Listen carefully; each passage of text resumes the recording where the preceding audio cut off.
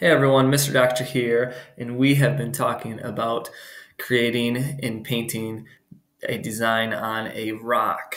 And it could be an inspirational word or a simple design like a flower. Now, those two were done with paint. If you don't have paint, you could use Sharpies and marker on a rock.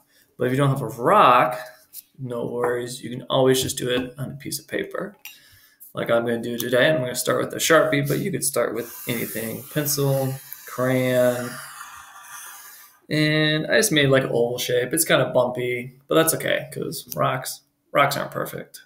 It's okay. And then I'm going to make this one into a simple design. I could do a word, could do another fish. I'm just doing like a pattern, a simple design. I'm going to use some of these wavy lines we know. Well, my favorite ones, these zigzag lines. And look, I'm making it a double line so I can color that line in.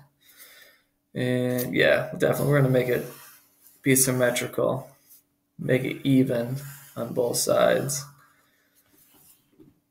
I think it's looking a little bit empty, so I'm gonna add some polka dots. You could never go wrong with polka dots. And again, friends, I'm doing a simple design. You can do a word on this paper. You can do a fish on this paper, whatever you want. And then I'm going to color. I have these twisty crayons here, and I'm just going to go ahead and color it in. It could be a pattern, or it can be random, whatever you think is best. Do the middle dots blue.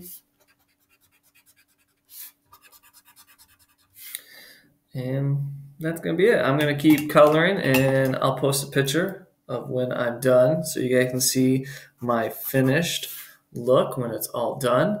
One thing I want to remind you of, these rocks can go outside your house or in your neighborhood.